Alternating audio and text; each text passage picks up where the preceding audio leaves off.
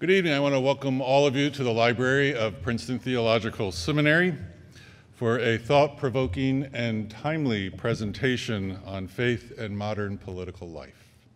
I'm honored to introduce Nancy Gibbs as our speaker this afternoon. Nancy is an award-winning journalist and presidential historian. She currently serves at the Kennedy School of Government at Harvard University as the visiting Edward R. Murrow Professor of Practice of Press, Politics, and Public Policy. She spent 3 decades of her career at Time magazine. She's written more cover stories for Time than any writer in the magazine's 100-year history. I first met Nancy several years ago at the Chautauqua Institution, where I had the privilege of listening to her speak. And while my mind was caught up with the wonderful ideas she was presenting, in the back of it was, I have got to get her to Princeton Seminary. Her lecture tonight is entitled Trust, Truth, and Trauma. Is forgiveness politically possible? Please join me in welcoming Nancy Gibbs.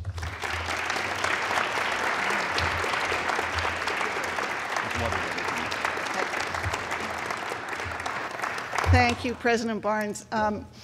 I'm especially honored to be here because this seminary has played such an important role in my own spiritual and intellectual education, albeit indirectly. I grew up in the Fifth Avenue Presbyterian Church under Bryant Kirkland and Tom Toole and now Scott Black Johnson. And when we moved to Connecticut, I had the good fortune to join a congregation led by Nathan Hart, another of your alums. And so all the way through my journey growing up, the teachings and the beliefs and the priorities and the explorations of this seminary were somehow traveling along with me as I explored my worlds of politics and of journalism and of our public discourse. I come to you not as clergy, certainly, or scholar, but as storyteller. And I assigned myself this topic because I wanted to be forced to think about it, and I knew I wouldn't, like all journalists, unless I had a deadline. And yet, while President Barnes gave me plenty of time to do my homework, I realized that I still feel like I accidentally have ended up in the advanced class, for which I am not prepared.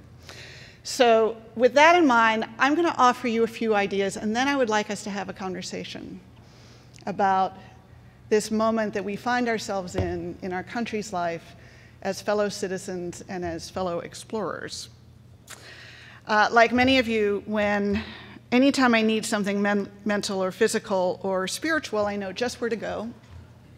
Amazon. I asked Amazon about the latest thinking on forgiveness.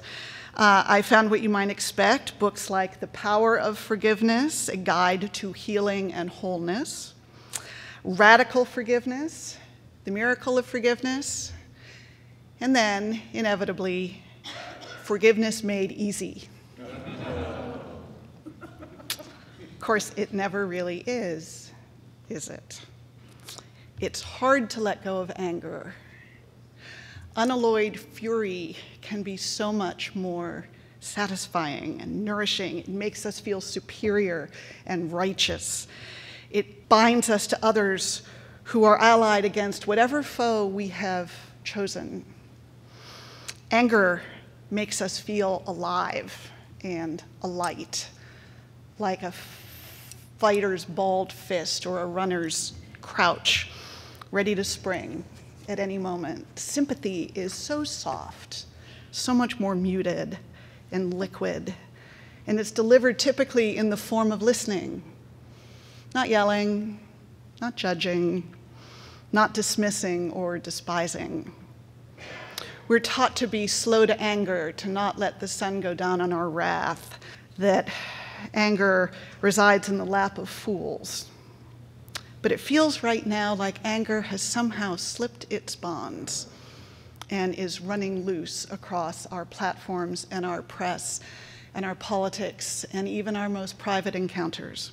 And the further it travels, the stronger it grows. Some evidence of this. So NBC News asked people whether they felt the country was coming together or coming apart. 80% of people said that we are more divided than we have ever been. 1 in 6 Americans reports that they have stopped talking to a family member since the 2016 election. Social networks that were designed to bring people together, that gave a whole new meaning to the word friend, have instead turned out to be designed really brilliantly to create enemies and to spur outrage. A Wall Street Journal poll found that people think social media does more to divide us than to unite us by significant majorities.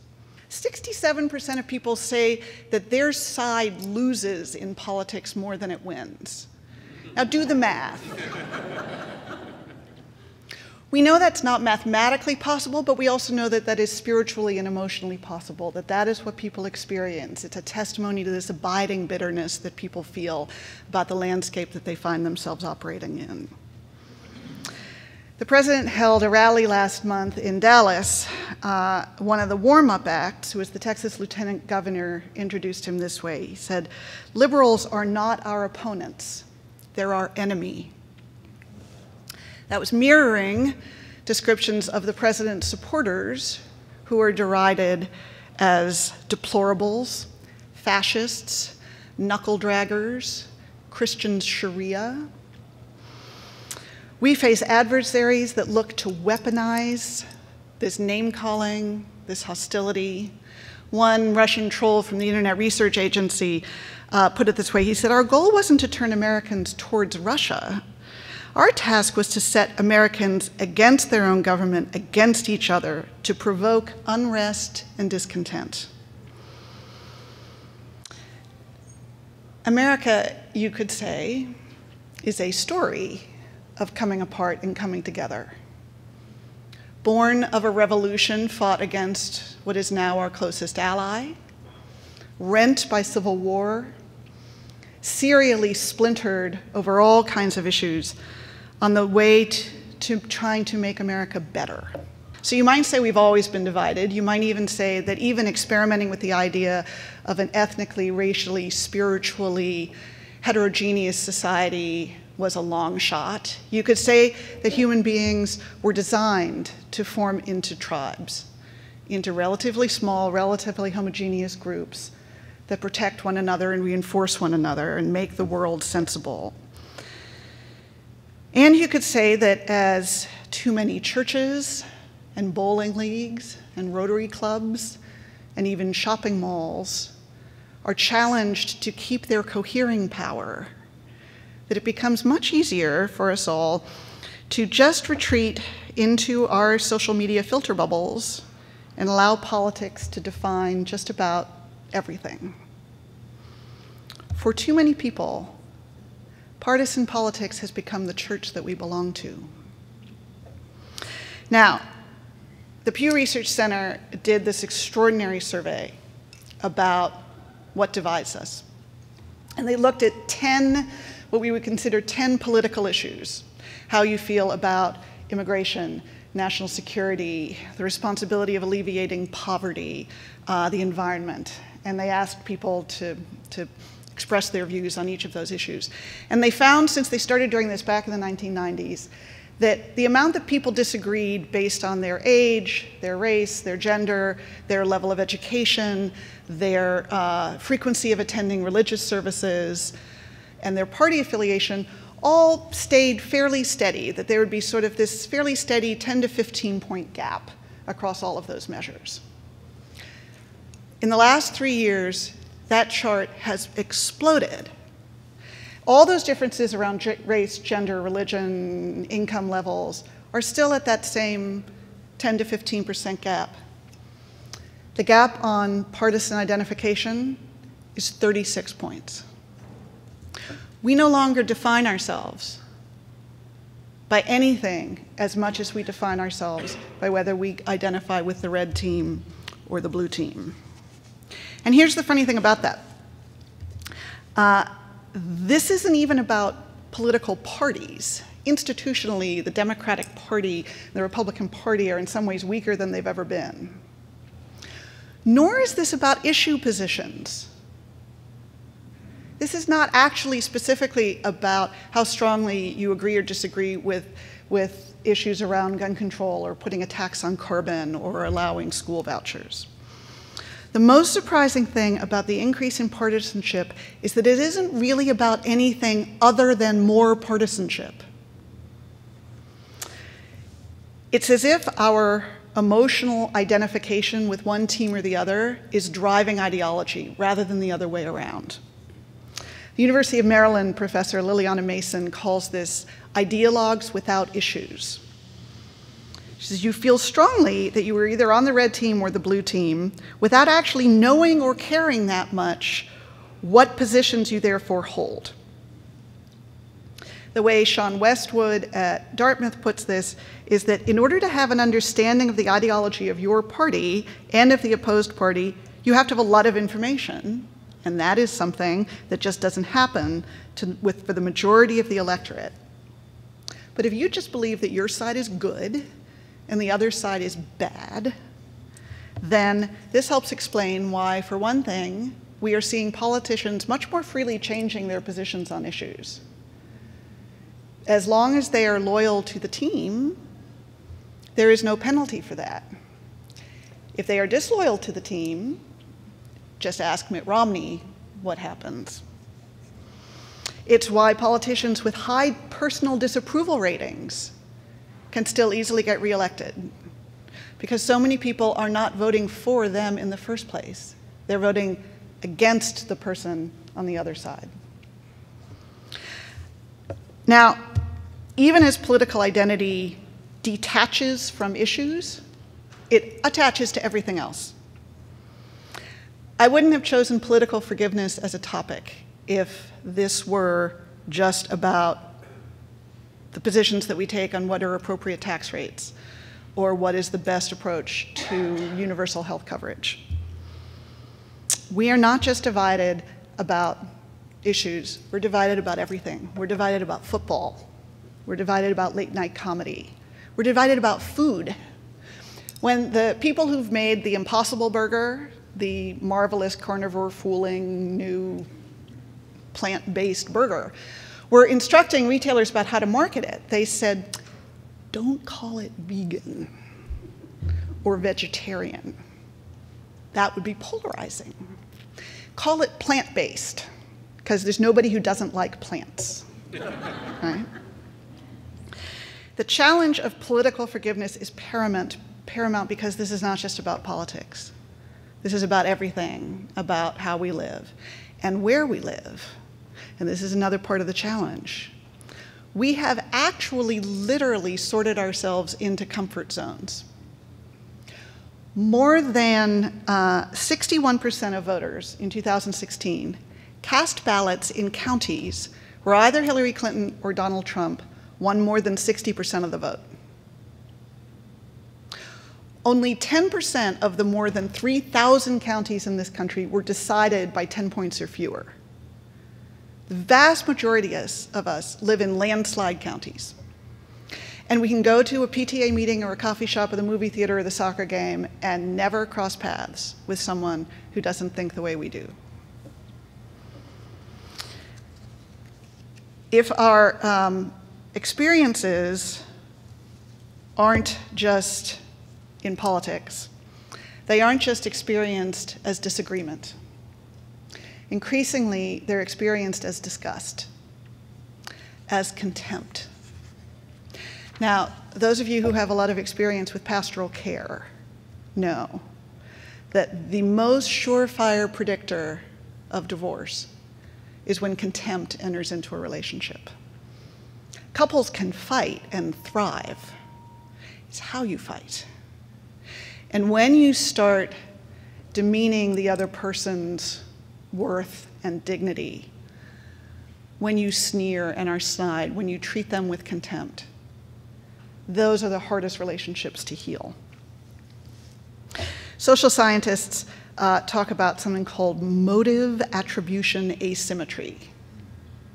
This refers to the idea that I am motivated by love and goodwill, and you are motivated by hate and corruption or bigotry. Well, that kind of takes debate and negotiation and compromise off the table, doesn't it? This isn't about finding common ground if you're convinced that the person on the other side of that negotiating table actually poses a risk to your community or to the country. Calls for civility are scorned as weak, as unilateral disarmament, if the other side is not just to be disagreed with, but destroyed. The vast majority of people who embrace this asymmetry of motive says that they don't like the other side because they think they are a risk to the country. My colleague at Harvard, Arthur Brooks, has written a lot about this in this extraordinary book, Love Your Enemies, where he talks about how contempt operates on our bodies and our psyches, as well as our souls. Treat people with contempt, they feel rejected. It leads to depression. And one Harvard conflict resolution specialist, Donna Hicks, who has studied the Israeli-Palestinian conflict, has said that neuroscientists who track the impact of contempt on people is that the body responds to it in the same way it responds to a physical threat. We respond to threats to our dignity in the same way, physiologically, that we respond to physical threats to our safety. So I often ask people to ask themselves the hard question of whether in the last 24 hours, 48 hours, in the last week, have you thought about people, wherever you sit on the political divide, have you thought something, said something, tweeted something that is derisive about the other side? And however legitimate you thought your grievance was, what would it have taken for you not to do that? And what price would you feel that you pay in your personal honor to not denounce and call out the opponents that you think are dangerous? Because both sides are viewing their opponents this way. We are hearing from some presidential candidates who are arguing that if we don't get past this, if we don't figure out a way to once again elevate the very possibility and value of some kind of unity, some kind of compromise and collaboration, it is not going to be possible as a country for us to get anything done. The way Pete Buttigieg put it was this. He said, the real question of leadership is not, do we round up all of the good people, hope it's more than 51%, come together and crush the bad people? It's, are we going to bring out what's better in us versus what is worse in us? Now, there are so many reasons that we want to get out of this very polarizing moment in our public life that you have to ask, why is that so hard?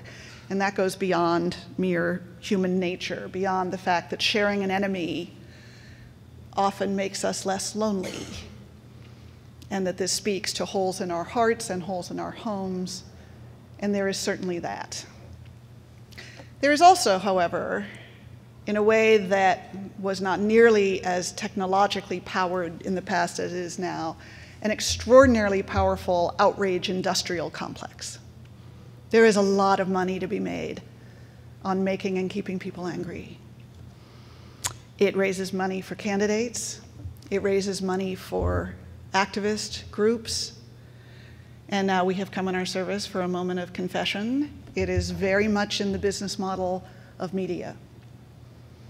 A lot of news organizations, a lot of publications in print, online, television networks have found that it is extremely profitable to make people angry and keep them angry.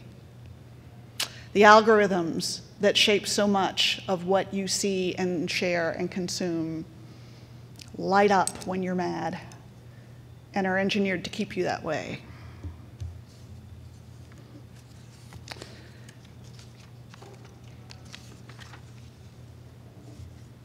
I was happy to be reminded that it was actually the Apostle Paul who was the first to spot the dangers of cognitive bias and filter bubbles.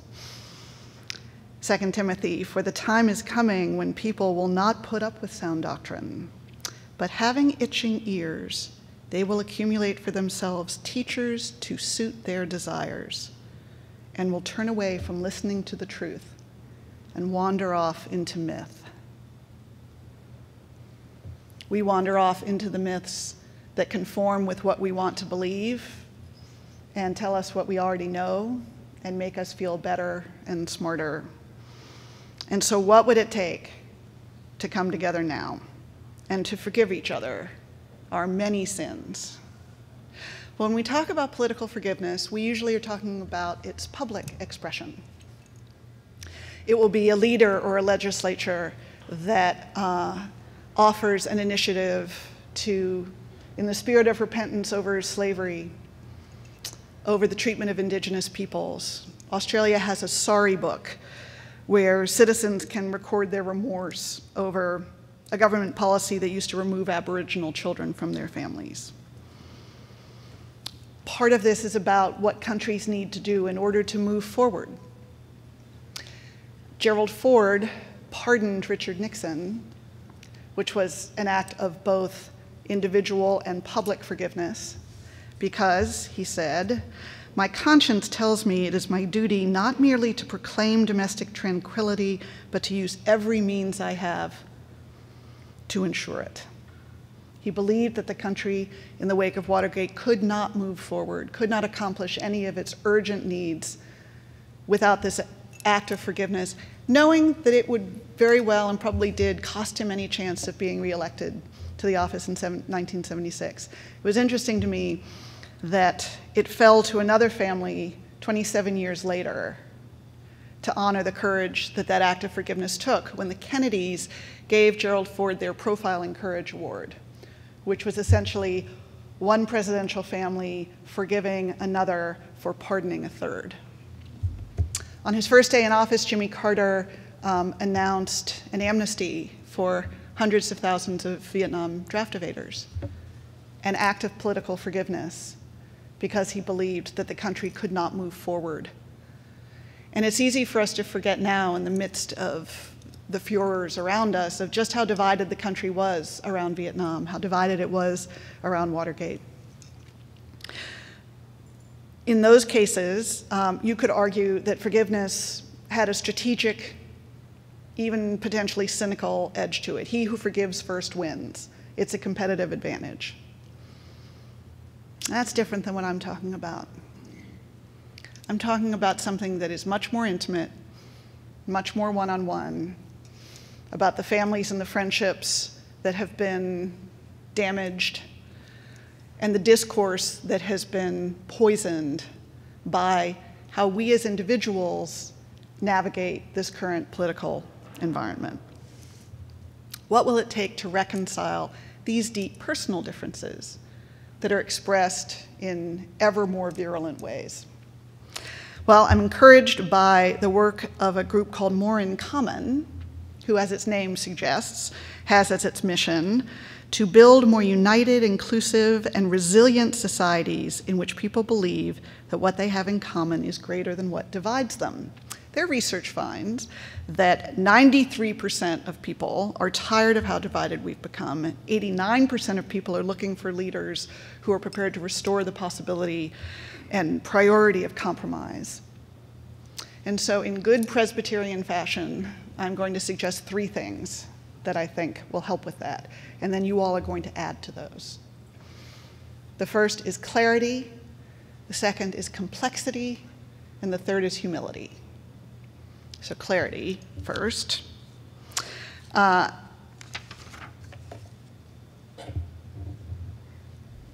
More in Common survey found that 3/4 of people say they don't identify with the extremes on either side. We're fighting about guns.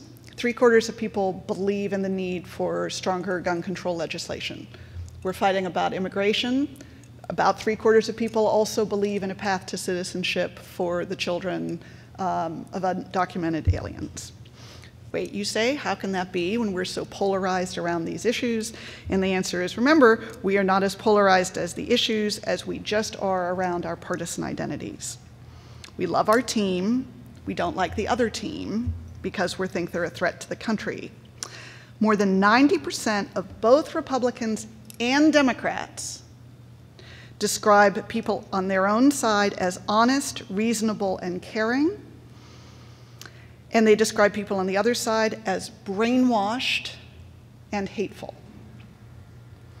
And that's the trick. We don't identify as holding extreme views, but we misperceive that our opponents do. And so there has been fascinating research about what that looks like, how dramatically. On average, people believe that 55% of their opponents hold extreme views, when fewer than a third actually do. That is a recipe for misunderstanding, and therefore division, based on a lack of clarity about what people truly believe. So Democrats, for instance, misunderstand Republicans most on immigration by like a 33-point gap, where that Republicans actually think that a properly controlled immigration system is good for the country.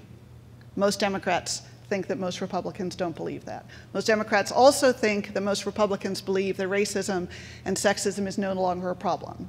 That is not what most Republicans believe. The same is true the other way. Most Republicans believe that Democrats, by and large, think all police are bad, that the US should have open borders and be a socialist economy. Most Democrats don't believe that. And so, as scholars find that people tend to dramatically overestimate the extremism of beliefs on the other side, it of course drives the perception that the other side poses a risk to the country.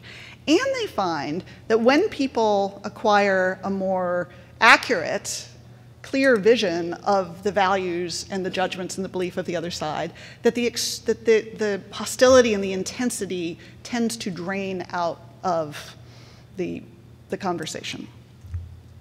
Where does the perception gap come from? Another confession, it comes from media. Because the group that had the smallest misunderstanding of the other side, like just a 2-point misunderstanding, was the group that reported it consumed very little. Very little news, didn't watch the news, didn't watch TV. And of course, the groups that had the largest perception gaps, not surprisingly, are the ones that were most likely to be tuned into the most partisan news sources. This is not an argument for turning off the TV and canceling your subscriptions and getting all of the newsletters out of your inbox. It is an argument for media literacy and for us to be very deliberate in understanding what is being communicated. And I think there should be a price that public leaders should pay for intentionally dividing, intentionally caricaturing, intentionally for their own political ends. And when I say public leaders, I mean not just in politics, but in any sphere of public life. If they are contributing to the misperception, if they are clouding our understanding of one another, they are doing active damage to our ability to function as a society. And I believe there should be a price to be paid for that. This is not sport. This is not entertainment. This has genuine, very serious consequences. I'm heartened by the fact that Steven Pinker, in his book, The Better Angels of Our Nature, suggested that the printing press actually contributed to our ability to empathize with one another, to read one another's stories, to walk in one another's shoes. And so maybe in an ideal world, the dangers that we are increasingly aware of that social media poses to us, the inverse can also be true if even technology becomes a means for us to get to know one another better and more accurately. And this points now to my second point about complexity. Among the many cognitive biases that we all carry around is a binary bias, that we tend to see things in black and white. Once again, media often feels like it is our job as storytellers to make things simpler. In fact, the imperative right now is to make things more complicated, to break us away from a black and white, us and them, red and blue, simplified understanding of our world, so that all of the grays, all the other dimensions can enter in. How do we know this works? Here's how we know. Researchers gave a group of people a set of policy initiatives, like, do you think that we should have merit pay for teachers? Do you think that there should be a single-payer healthcare system? And asked people to rate on a scale of 1 to 10 how intensely they agreed or disagreed with that position. Having registered the intensity of their beliefs, they then said, okay, how would that work? Tell me how you would implement merit pay. Tell me how you would make it fair and equitable, how you would fund it. Tell me how a single-payer system would affect the delivery of health care, and would it lead to rationing, and start drilling down into the actual details of any of the policy positions. And it won't surprise you that most people can't go very many levels below, I believe in this, I don't believe in that. That's not what was important. What was important was then when they then went back and said, how intensely do you support these positions? Well, they were suddenly much less certain. An encounter with complexity ended up draining some of the anger, some of the fury, some of the certainty out of people's positions. In other words, you could say that an intellectually humbling experience of not being able to explain very well something they believed adamantly led to a softening of the lines of division. And these first two prescriptions of clarity and complexity complement each other, right? Once we see each other more clearly, we see that we are complicated people, that we tend to hold a mix of views, that we weight our values in subtle and important ways that shape the way we engage with the world. And so seeing one another more clearly allows us to appreciate the complexity that we each bring. And so that, of course, leads me naturally to the third and most urgent need, which is for humility. That means holding your beliefs and values both strongly and gently, open to the possibility that the things you're certain of can still be wrong. This is not an argument for moral relativism. This is not an argument for situational ethics. This is not an argument that there is no such thing as things being true. It is simply that we are human and we are fallen, and none of us has perfect knowledge. We are creative creatures who can keep learning.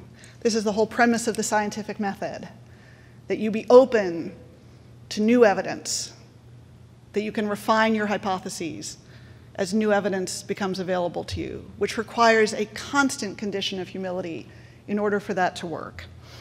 Once you stop believing that you might possibly be wrong, you might possibly have something else to learn, well, then you're no longer exploring.